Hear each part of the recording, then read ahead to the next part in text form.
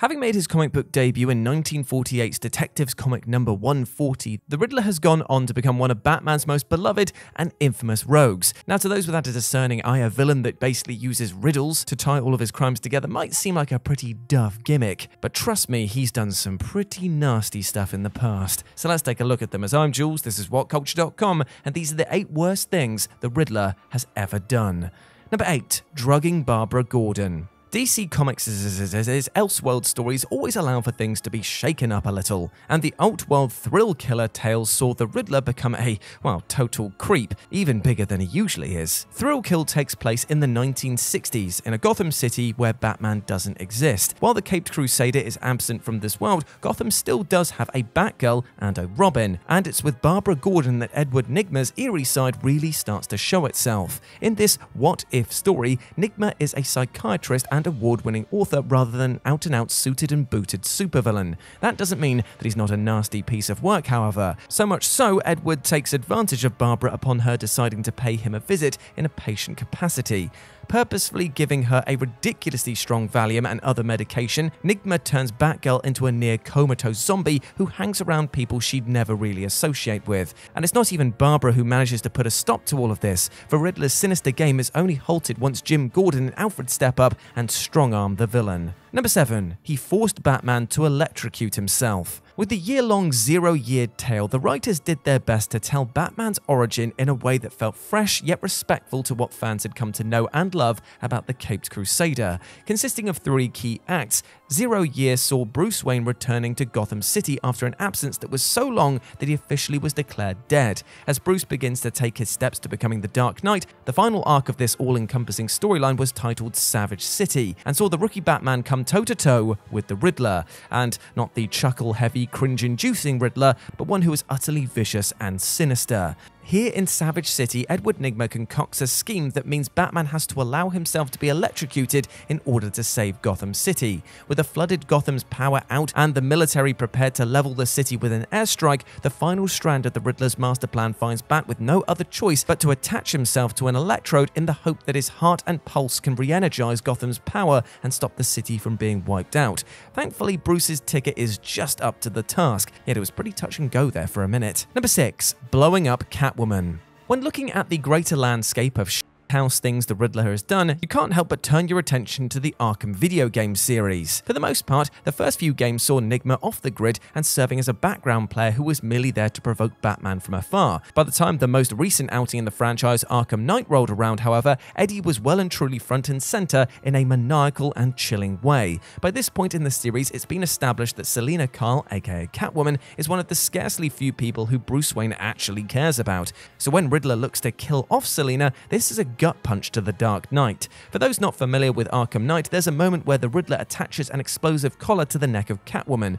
To save her, the player has to collect a bunch of keys by completing a stupid amount of tasks. It's tedious, it's unrelenting, and it can be a truly frustrating experience for gamers. Either way, it's Nygma at his twisted best, and if you and your controller aren't up to the task, that means that you get to see, well, technically off-screen, Selina Kyle go boom. Number 5. Covering up the death of his crush. It would be remiss not to include Fox's Gotham show when looking at some of the more sinister and shocking acts carried out by Edward Nygma. Throughout Gotham's 5-season run, we saw Corey Michael Smith's Eddie go from slightly erratic and a quirky sort, who works alongside the GCPD, to an unhinged murderous supervillain, and one of the absolute worst things the series' take on the Riddler ever did centered around his one true love, Kristen Kringle. After Nygma develops a crush on his colleague Kringle in the show's debut season, he ends up seeing firsthand that the apple of his eye has an abusive boyfriend. Confronting this boyfriend, Edward ends up killing him, kind of accidentally, but maybe a little bit not so accidentally. Deciding to eventually come clean to Kristen about what he's done, largely in the hopes of winning her affection, Nygma ends up choking her to death. Supposedly, Eddie had just meant to keep Kringle silent so that he could fully explain what he'd done, but he applied a tad too much force, and the love of his life ends up dead in his arms. While this itself was pretty bad, making things worse was the fact that Edward Nygma did his best to cover up all of this, as audiences saw a second personality emerging in Edward. That personality, of course, would see Nygma utterly become the Riddler. Number 4. He tormented Batman with Jason Todd's death. Using the death of a loved one to torment someone is a low, low blow. For Edward Nygma, though, it was just another day at the office. During the Jeff Loeb and Jim Lee fan favorite Hush arc, Batman finds himself beaten down physically and emotionally at every corner by a mysterious new villain named Hush. As the story heads towards its shocking climax, it's revealed that Hush is actually Jason Todd, the Robin who was brutally murdered by the Joker 15 years ago. In reality, this Jason was actually Clayface. Thanks to the Riddler's orders, Clayface took on the appearance of how Jason Todd may have looked had he lived to become an adult. One of the big reveals of Hush was that the Riddler actually knew that Batman was Bruce Wayne.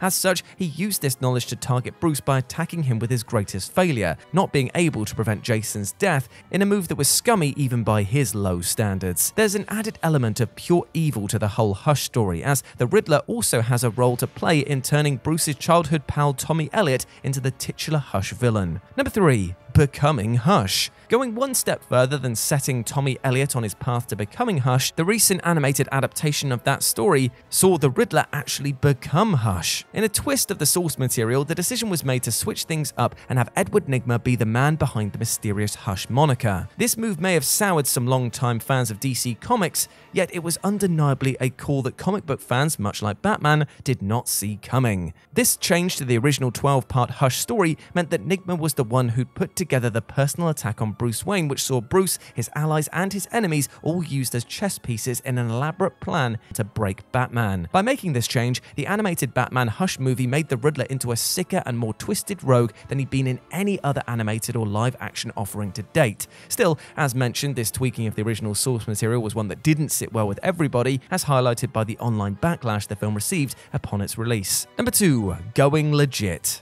For fans of the Riddler and fans of the larger scope of Batman and his world of supporting players, it just felt completely flat to see Edward Nygma go legit at one point in time. Not just a fleeting one-off or merely a month or two, because here the Riddler was a good guy for the best part of 4 years. In the aftermath of the Hush arc, there came a chain of events that saw Nygma's outlook change. After butting heads with Hush, the Joker, and Poison Ivy, undergoing plastic surgery and extreme tattooing, and even being left in a year-long coma at the hands of the Shining Knight, Eddie reformed and essentially became a hero in his own right from 2006 up to 2010. The idea here was to add an extra layer of depth to Edward Nygma's character and to try something different with one of DC Comics' most infamous villains. Yet this was actually one of the worst things the Riddler has ever done for readers, who largely just wanted to see Nygma being a devious, deceptive rogue who tormented Gotham City rather than him being one of the city's saviors. And number 1, he left his daughter for dead. It takes a special kind of sicko to turn on his family, but that's one of the many twisted things that the Riddler has definitely done.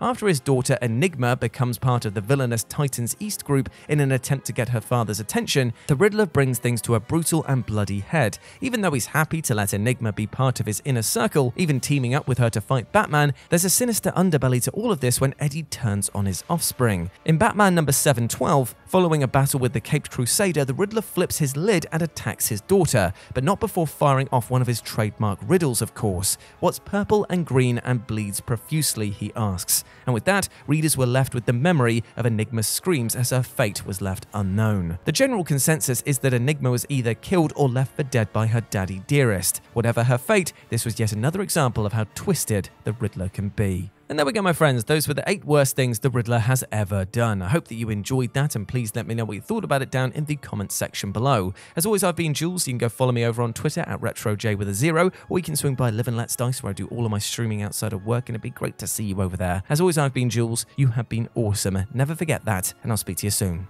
Bye.